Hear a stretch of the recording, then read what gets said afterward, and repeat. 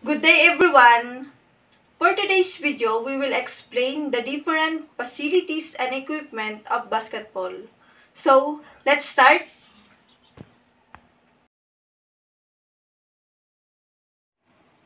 What is basketball? Basketball can be played with very little equipment. That is why it has become one of the most popular sports to play worldwide. Although the strongest and best known league is in the United States. Basketball is a popular sport in every continent and it is still growing. Basketball can be played outdoors on asphalt and dirt or indoors on wooden floors.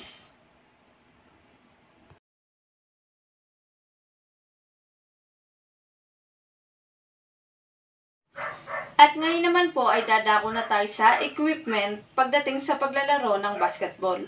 So first nga po ay ang ball. Ang ball ay isa sa pinakamahalagang equipment pagdating sa paglalaro ng basketball. So, you'll need a ball to play the game. Nowadays, basketballs are made with synthetic materials such as rubber, polyester, and nylon, in combination with leather. In the NBA, the pressure of the ball must be between 7.5 and 8.5 pounds per square inch. The size of the ball measures 29.5 inches around in circumference.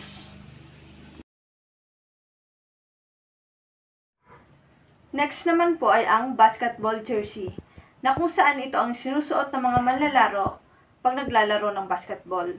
So, the jersey is important to a player's identify on the court. It includes your name on the back and numbers on both the front and back that identify who you are. On the front of a jersey is your team's logo and branding.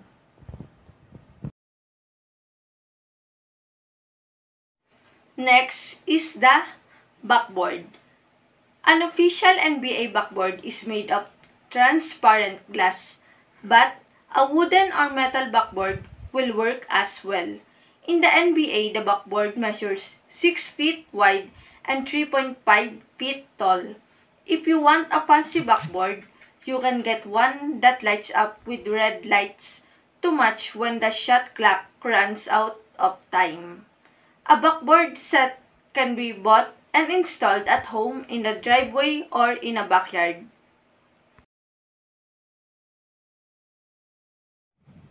Next, the basketball hoop. There are two types of games you can play. If you're playing pick-up basketball, you can play half court with one hoop instead of full court with two hoops. Basketball hoops consist of a backboard, rim, net, and metal posts that hold them up in the air. Basketball courts always have hoops on them. Otherwise, they wouldn't be basketball courts.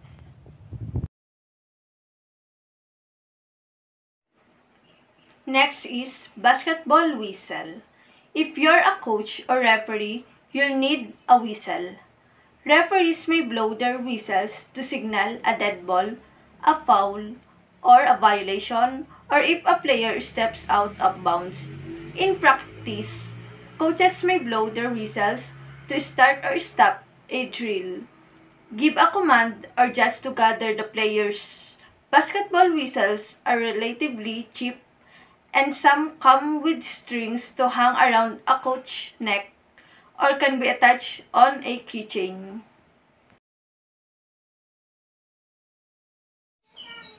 Next is the basketball shoes, na kung saan ito ay nagbibigay protection sa mga manlalaro sa kanilang mga paa. For someone planning on playing basketball, the shoes are the most essential piece of equipment.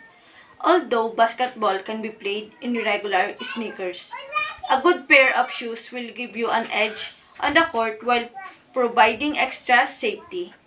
Their stability will allow you to move laterally and perform quick cuts to beat defensive players. Go. Next is the basketball net. Basketball nets are an essential tool in basketball. While they are not required if being played recreationally, almost every basketball rim will have a net attached to it.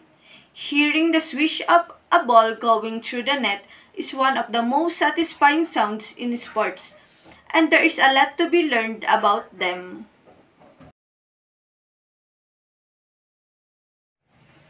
Next is the basketball scoreboard. Scoreboard is a large board for publicly displaying the score in a game. Most levels of sport from high school and above use at least one scoreboard for keeping score, measuring time, and displaying statistics. At ngayon naman po ay sa facilities naman tayo ng basketball. Sa parts of basketball court.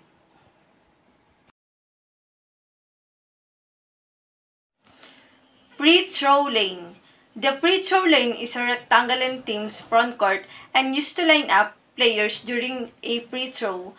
The standard free throw lane is 19 feet long by 12 feet wide. The player shooting the free throw stands at the top of the lane, while other players stands in marked spots along each sides of the lane. On offense, players may not stand in the lane for more than 3 seconds unless they are making a move to the basket with the ball. In the NBA, defensive players may not be in the lane for more than 3 seconds unless they are actively guarding an offensive player.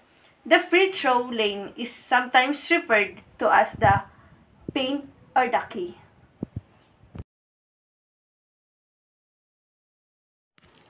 Three-point line. The three-point line is a semicircle that surrounds the basket around on each team's sides of the court.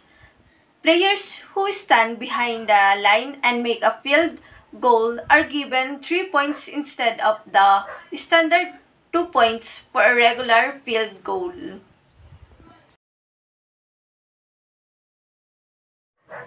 Sidelines and baselines. The sidelines and baselines of a basketball court mark the outside boundaries for out-of-bounds purposes. The sidelines run the length of the court and the baselines are behind each basket.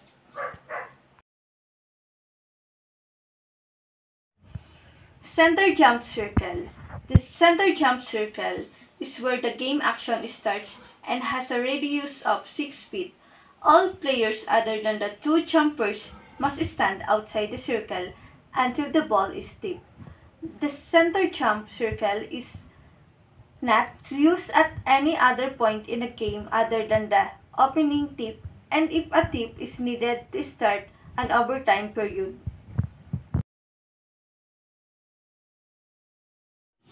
Division line. The division line is a line running the width of the middle court that divides into two equal sections.